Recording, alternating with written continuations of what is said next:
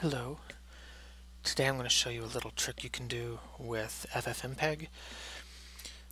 I do a weekly video edit for my church, and for whatever reason their camera will store video broken up into segments, and it names them numerically like 00001.mts, 2.mts, and so on.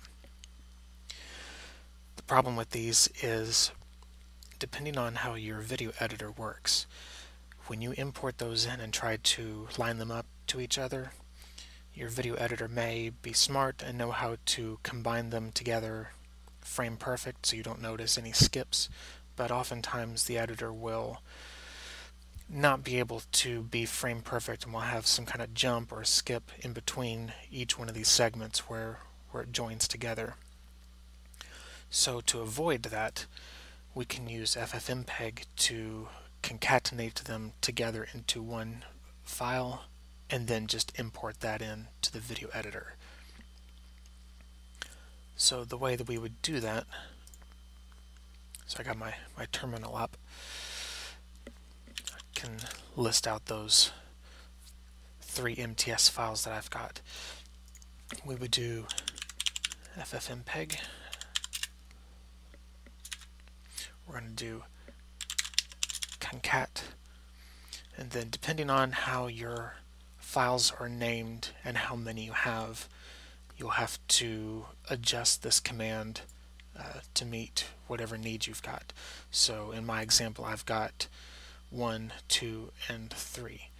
So I'm going to do 00001. There's my first one. I'm going to do a pipe, then the next one, and another pipe, and then the last one.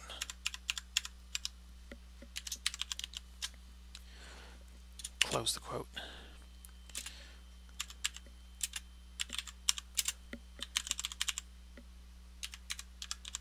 And I'm going to output it to a file called output, and it's going to have the extension m2ts. You can name this file whatever you want.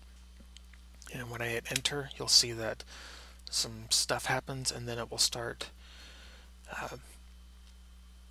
concatenating these files together, and you can see on this time segment where along in the video it's gotten.